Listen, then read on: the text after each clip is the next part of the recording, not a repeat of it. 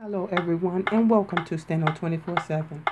This evening I want to work with the metronome and do this selection number 25, a plea for mercy at 120 words per minute. I also have the metronome set at 120 words per minute. This is something new I'm trying, so if you like it, please give me a thumbs up. It is an experimentation.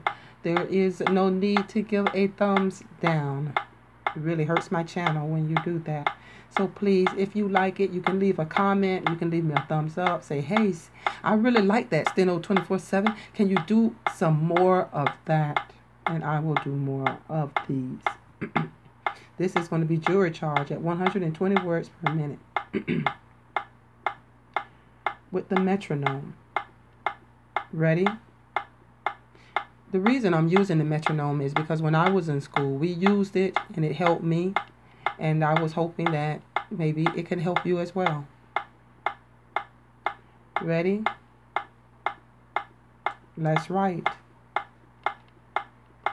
May it please the court, if there is any single attribute of American jurisprudence which makes it above that of any other jurisprudence in the world, it is the ability of the court to maintain an open mind and a dispassionate attitude until it has heard both sides of any given situation. Your Honor, we have here a 22-year-old boy, a boy who has not previously been guilty of any crime of any nature whatsoever, who has never been accused or led before the bar of the court for any crime whatsoever. Your Honor, his mother is in court this morning, also his stepfather and his wife. Had it not been for the space of a few brief moments in the particular evening in question, this boy would not be before the bar of the court charged with the most serious crime on our statute books, the crime of murder. This boy has consistently adopted an attitude of contrition and sorrow and penitence for his act of that night. Witness the following, Your Honor. He gave himself up. He didn't have to be sought out and picked up by the police. He didn't cause the police to search over the community for him.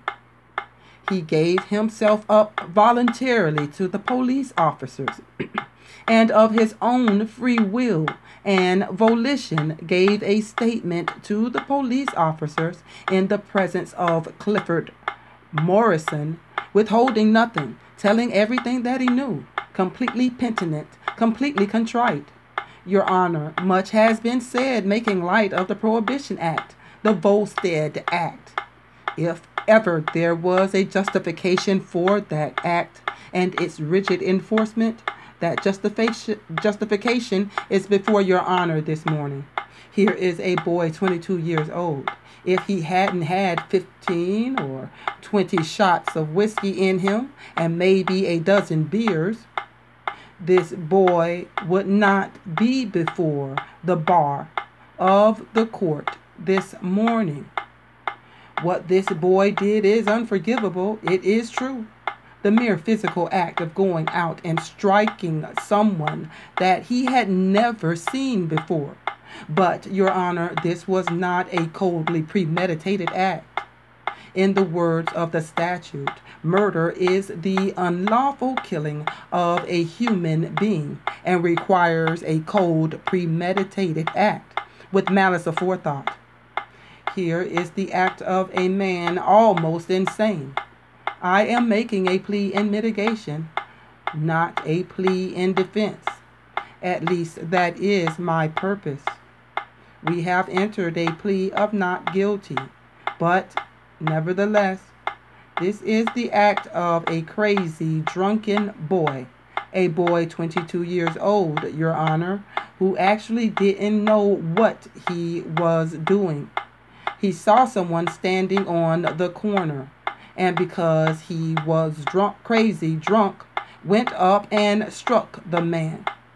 Your Honor, I did not make a plea in defense, and we did not enter a plea of not guilty. I say this as much for the defendant as for his family, because the practitioner at the bar would not like to have it on his conscience that the most serious of all penalties might possibly be inflicted upon this boy. I earnestly ask Your Honor to keep in mind the other facts and the other elements in this case. In brief repetition, the boy gave himself up, willingly disclosed all that he knew. All the testimony in this case indicates that this boy had consumed a quantity of liquor and that the crime was committed in the heat of drunken rage.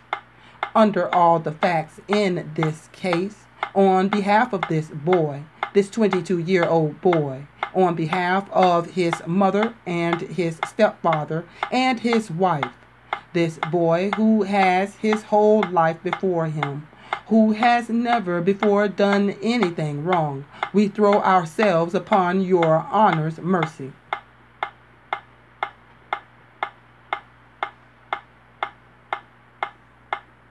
Hey, my voice barely held out, but thank you for watching, and let me know if you like this.